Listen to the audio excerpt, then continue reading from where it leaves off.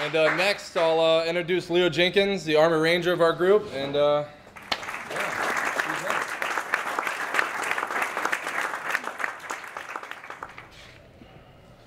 All right, why not a war one? This is another American blockbuster. This is my war movie. There's no famed actors on set, and the lighting is never right. Just a bunch of boys turned to men learning how to fight. We changed directors a dozen times, blurred the lines of our crimes with foreign extras filling faded chalk outlines. We went off script and flipped from compassionate protagonists to ravenous antagonists. Hearts and minds and ticket sales, scarred old bodies telling tales of honor, virtue, filling seats, making fortunes for Washington elites. 17 years, no end in sight, to the longest war movie we never quite got right.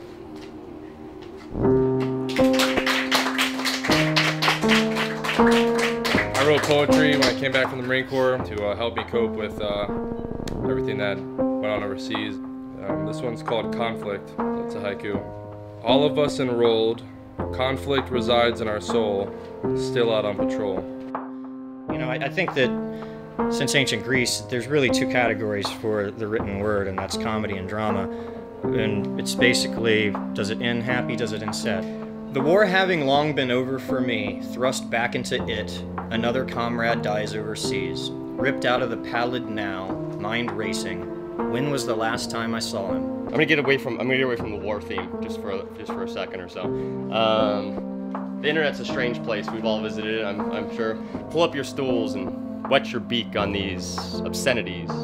Raging racist toxic masculinities, masturbating taco trees blowing in the breeze.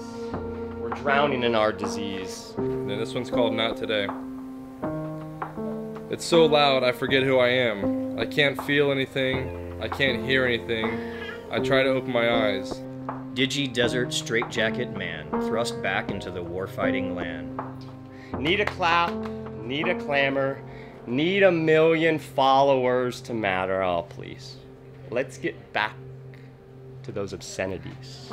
You will not meet death today. Not today. You may go through loss. You will see horrors, but you will not experience death. Not today. Narcissistic tendencies, gender remedies, presidential depravities, leveraged generosities, likes for currencies, HD bukakis. Oh, please. This stranger, moon wanes over such sleek body seen, time away robs and instills. Eyes that held mountains once so familiar, now shows these bleak foreign hills. I gather myself. I'm standing 2 meters away from the blast site. I look around the area. I feel the sun. I smell the air. I see my boys. Not today, motherfucker.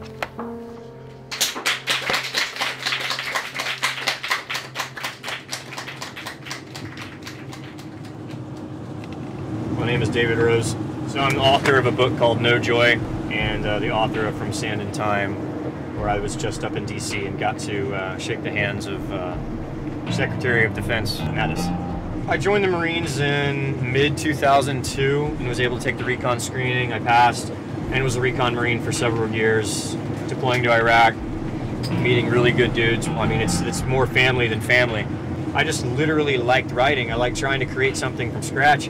And eventually the Tupperware bin that contained my chicken scratch got, you know, heavy enough to kill someone if thrown off a balcony. In my late 20s, when I was getting my master's degree, I had sort of come full circle and realized that the arts were something that I enjoyed to the point where it was willing to take a pay cut, willing to sort of go against the grain of the hyper-masculine veteran culture and put out some work that I found some joy in. Flash moves everything around me. Yeah, just like we all just got a text message saying that there's flash flood warning and to avoid them. Would have been nice if they would have included where the fuck they're at. It definitely looked like it was fucking raging hard. Bro, there's like trees and shit flying around. Yeah. I don't want to say I hope something really bad happens, but But I hope something really bad happens. I know. But that's what makes good stories. So yeah, you guys were on one. It's true. Let's be honest, if in the first 2 hours of this thing our RV gets fucking washed away by a flash flood or something, and we survive, we could definitely write a book about that. It would just there'd be no verses. It was just a 2-hour curses tour. I'm Leo Jenkins. I'm a professional dirtbag and part-time writer. I forgot the question. You know, I think similar to a lot of the people of our generation, the events of September 11th was a big catalyst for why I went into the military.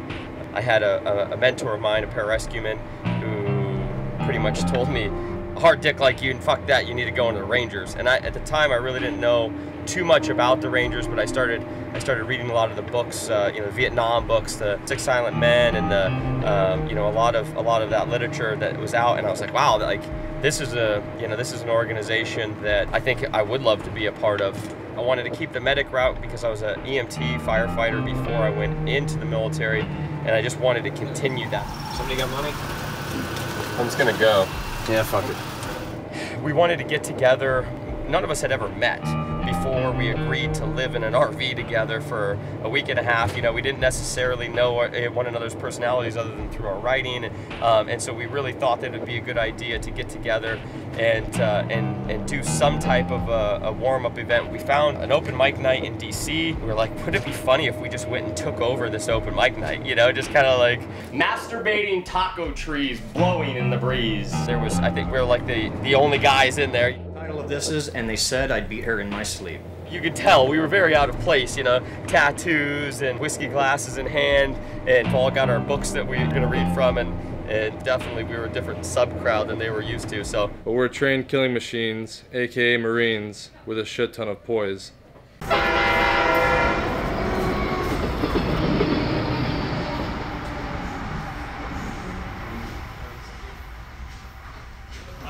First day of school, guys. First day of school. Rule 1, look cool. We decided last night to park our RV outside of the city and take a train in for our first official event at Verses and Curses at Emmett O'Looney's in Manhattan. Hopefully you'll be back when we come back. Don't go anywhere.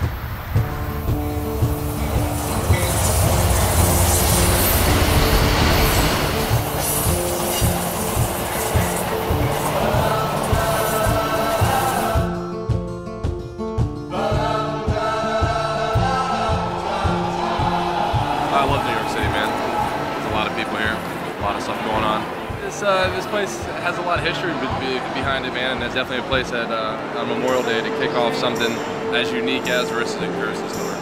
It's actually pretty gorgeous just standing in here and just seeing the people move around. It makes me feel good, you know? It's like, it makes me feel good in my soul. The camera loves me. The camera wants to fuck me.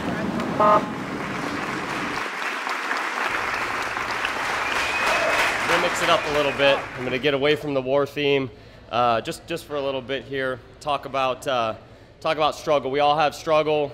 I've used music my whole life to get through struggle from the time I was a kid till just this minute, and this one's about that. It's called Ode to Dr. Dre. I grew up on Deftones and Dr. Dre, trading changazos con vatos on a playground where I spent most of my day. I grew up in Melee, a mom with a gun to her head, telling her kids, we drove her to this. I grew up in bliss of ignorance, a screen telling me who to be. But I grew up free. So I signed on the line for God and country, the new warrior class. Then I grew up fast, sitting on the body bags of decapitated men. A small price to pay, they say. I'm all grown up now, still listening to Deftones and Dr. Dre. One thing I really would like to start off with is, you know, when you get into the arts professionally, you really kind of have to go back before you go forward. And one thing you learn quick is ever since ancient Greece, The West has been a very oral culture. We've had a strong oral tradition. It's the belief that these sort of conventions of gathering and sharing information and ideas is the most powerful, you know, wafting off the pages of a book or just spoken word, that you get the most out of it as the speaker and the listener in an environment like this. Yesterday the sun came up, not like the day before. Yesterday it came up faster with so much more. Baking our skin under our frog tops, swinging sticks that aren't even on, IED after IED, no water from the COC, the list could go on and on. This is an excerpt from a tale that is entitled BAH. You know what BAH is? Oh, yeah. What do you mean? What do you mean, what do I mean? It's a cat tap dancing. His shoes are ruby red with specks of green. What the fuck does that have to do with anything? So embrace the inevitable loss that you will undergo, and you'll succeed in an environment that's meant to take your soul. She had that golden makeup around her eyes, coming to the sides in that feline-type slash that strippers and goth girls love to sport. Her friend was a body redhead. She was of that uppity Irish essence, with an ass that looked to be forged from riding horseback and marine. I didn't know how to draw 6 men standing tall. Before the blast, before the fall, of 2 fathers, 6 sons, and a newborn ghost. I can live those things in lucid dreams. Second squad's Alpha and Bravo teams disappearing. Memorial Day is for the ones that stayed, for the ones who left home and strayed far away, for the ones who will never see another day. Memorial Day, we remember the ones who are absent, for the ones we think about, immersed in the action, for the ones who are immeasurably valiant, for the ones we lost from every battalion. Our kind has battled so many bold men, the Deutsch and the Jap and the Kong, mean sons of mean bitches every now and again, but every one of them worthy of song. Yet no great foe for Generation Y, boy beaters, girl slavers galore, respect for granddads, but not for mine, sons of the sand we loathe and abhor. So drink up. It's a sober day in the schoolhouse. Guys are nervous about this event because I imagine most of them have never received a finger in their ass before. I say most because, well, like I said before, the school has several Navy guys. Memorial Day is like every other day for us. We're the ones who need not be reminded of our loss. Our brothers live on in our hearts and our wrists, forever informing us that we've been dismissed. We miss our brothers every single moment, and every moment beyond that is life's cherished token. They now live on in our memories, where we keep them alive as remedies. For when life seems tough, you can focus on our legacy. I am forever grateful I knew these men personally. The papers claim to know the aim of these cowards and misguided fools, but it's the few who came into the barren game that know foreign policy's tools. And if there are left 1,000,000 doors to kick, we'll be kicking till our last heartbeat. Able and willing and god-awful quick, but fate, no, we call you a cheat. Thank you.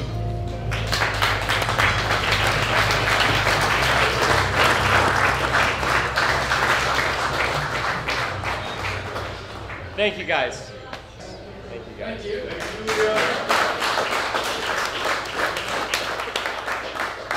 This was a hairball idea we came up with like 4 weeks ago.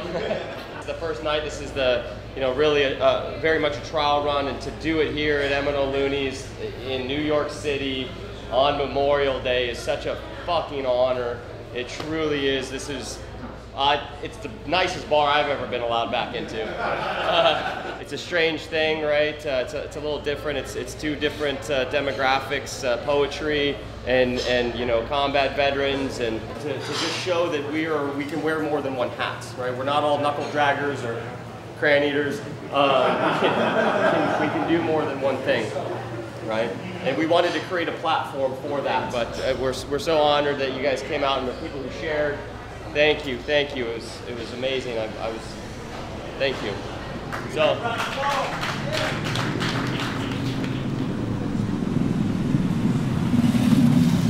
Times Square hot dogs are, I don't know, they may or may not be the best hot dogs, but they will always be the most expensive hot dogs. I think the initial like the seed for the Verses and Curses tour was initially just, you know, David Rose and I were talking about, we both had a poetry book drop within like 2 weeks of each other. It was kind of like, oh, you know, here's this person who's got a very similar trajectory to me, similar backgrounds, and the idea that it kind of just started rolling. And very quickly early on, David Rose was like, you know, we got this guy Justin, he's a great poet and Marine. Look at this homeless Vietnam vet carrying all his wares. You guys can fucking see me? Can't make a claim like this in America and it not be true. This is the world's best picture of a hot dog Since 1979. And, you know, there was an idea of an RV, and then it was like, let's do New York City, and let's try to do Boston, and let's do Atlanta, and you know, none of us, you know, I think have it in them to say, I know I can't do that.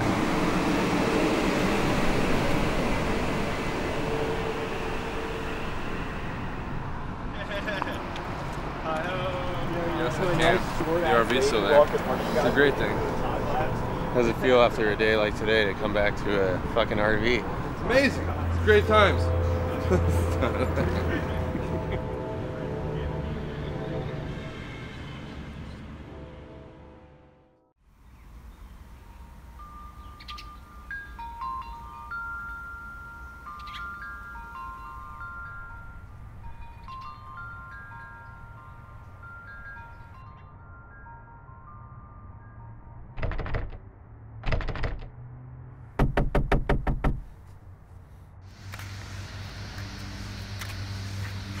Oh, Marty, say hello to the camera.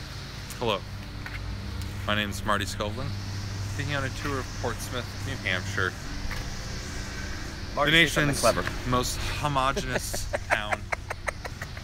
That's a shout out to Matt Sanders. I'm going to deal with Leo asking me to say something clever 488 times over the course of that footage. Bathroom's in there. There's 3 towels on the bench. Those are the 3 clean ones we have. I don't know if we need showers yet. How's my hair doing grease-wise? Does it seem like it's, am I filthy?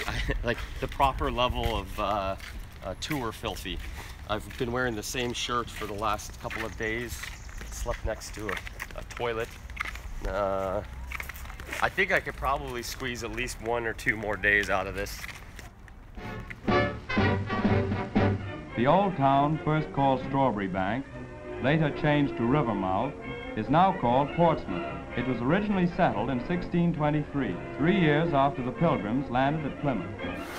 So what is there to do in this town besides delicious eats? I mean, eating and drinking. The inlet to the ocean is just past this street here, so you could literally put a kayak in and paddle out to the ocean. Do you guys have froyo? What's froyo? They do have a gelato spot over there. It's not often I'm disappointed in you, Martin. Leo, I can't keep up with all your super white guy hipster trends. I imagine it's like slacklining or hacky sack or something like that. You millennials and your weird hacky hobbies.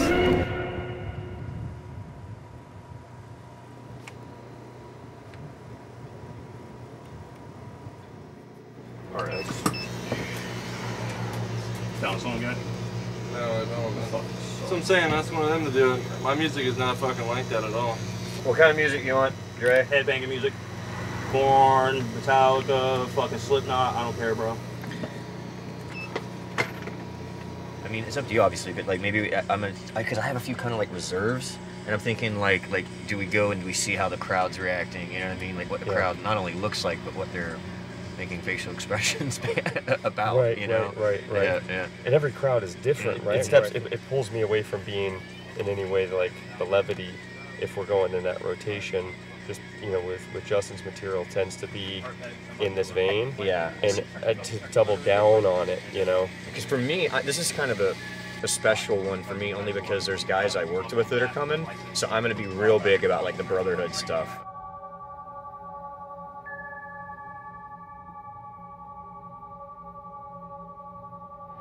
Describe who I am, man. It's hard. Born in South Florida. I grew up on the ocean, patrolling through those lakes with little John boats and shit, trying to attack alligators for no reason. I don't know if that would define who I am, but definitely defines my background and where I come from. That's a hard question to answer, I guess. There's a lot of things that go into being a human being, I think, and I think that everybody has a lot of different pastimes and passions and influences in their life. Joined the Marine Corps when I was 19. I became a combat engineer. Had no idea that Afghanistan was even going to take place. They were just like, if you're lucky, you might go to Iraq. We're like, yeah, okay, you know, whatever. And then 3 months into the fleet, they're like, we're going to Afghanistan now, and it's apparently going to be a big fucking ordeal. Coming up next is the young gun of our tour, two-time Afghanistan vet, and a very, very intense gentleman in various shades of poetry. And we really enjoy listening to him, having him on the tour, and I'm sure you'll see why soon. So give it Justin Egan.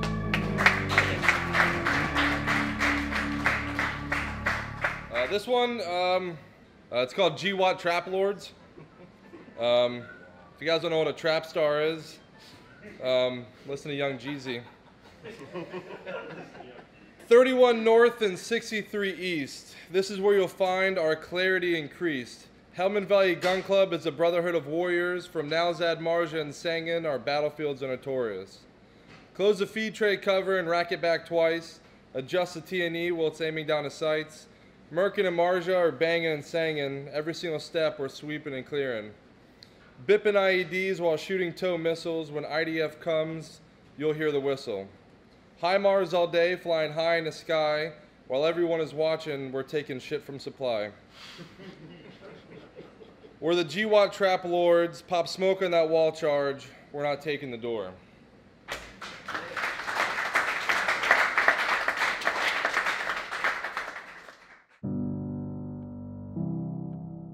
Poetry is a good thing. I like writing poetry. It's a beautiful thing. Very interpretive. A lot of people, it's deep without having to be 500 and 600 pages long. You can write one poem and have it be, hit somebody right in the ball sack with it, you know? Hit them right in the soul. And I'm going to dedicate this today to Nick Davis, who was in my platoon in Iraq a million years ago, and truly one of the finest men I met while I was in the Marine Corps. Honor, yeah, I know honor. He is a man I met late in life, late as it means to the long-lost teen from soil so honorless rife.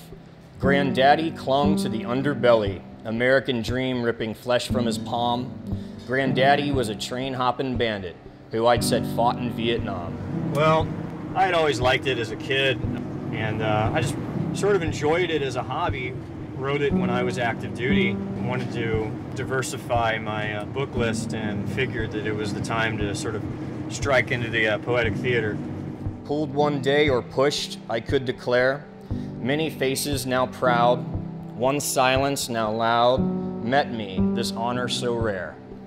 Here today, I look upon you, seasoned faces, gilded as if divine. Here tonight, I cave and I embrace thee. Truly fathers and brothers are truly mine. Poetry, I think, for me was just, it was the natural thing. It didn't really even occur to me to write poetry necessarily. I'd been writing kind of more lyrical style from the very beginning. It just, I didn't know how else to express that. And what we discover about each other when the sun turns to snow is a brother won't run for cover when his brother's blood begins to show, even though we know it's what makes the green grass grow. I think that ultimately at the end of the day that this helps not only us, but I think it helps a fuck ton of people to realize, like, damn, veterans aren't just American flag on the side of your shirt. Like, that's not what it is. Like, it's a bunch of dudes who are diving deep into some fucking emotional shit. So few of us that patrolled along the footpaths, so few of us that felt the piercing blast. So few. So few of us warriors that came home last, so few of us who made it back, it went by like a flash. So few is less than 1% of our military, so much weight for so few of us to carry. I'm not going to say we're missing it, but I think we're deficient in it, is to acknowledge our diversity. The term veteran is extraordinarily broad, is that, you know, there can be veterans who believe in God, veterans who don't. Veterans who vote red, vote blue, don't vote at all. We all have different fucking takes on everything. We all have different views on everything. We all look a certain way. We all have a different style about ourselves. So you blend that together, and, you know, you breaking barriers, you're breaking the mold of what, like, most people think a GWOT veteran would feel and say and do and act. We're kind of breaking that mold and doing something different. Whatever sort of category you personally fall into, you're still a veteran, and so does your veteran brother or sister who you may disagree with on every goddamn level. Is that we owe it to ourselves to be honest with society about who we are and also who we were, why we joined, why we wanted to fight. My brothers know suffering is the show, not the medals glow or a million yellow ribbons dancing back home. My brothers know how far we'll go together. My brothers know. You know, I've always said that I find it an insult. They'll let us do the fighting, but God forbid we are ourselves once we get out, you know? So I would say that we're a bit deficient in acknowledging and exactly how diverse we can be, and sometimes when that's controversial within our own house. And I think that's changing, and that makes me very happy.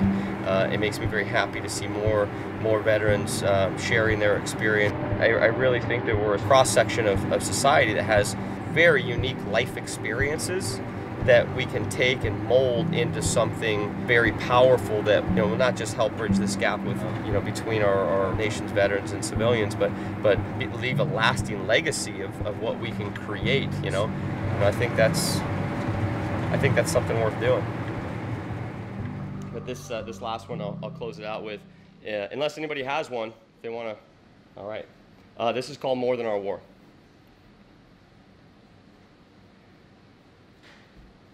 I still remember when we stood together then, boys becoming men, seeds becoming trees, becoming corpses, walking. I still remember when we learned to hold our own amid the smell of innocence, burning, becoming brothers. I still remember when. The ones returned still burn, this time from the inside. Night after sleepless night, begging to feel less alive. The ones returned unknowingly earned the undeserved honor and burden born of medals worn and countless brothers now to mourn. The weight of each a stone to fill the pack upon our back until the load snaps bone, testing are apt to atone. Now, to pull that stone from the pack upon our back and save the snap of bone. I learned we are worse alone. Came together again, brothers reborn, and with that stubborn stone built a towering throne where now we sit and see through burden born a forever endeavor. But let's be now more than our war.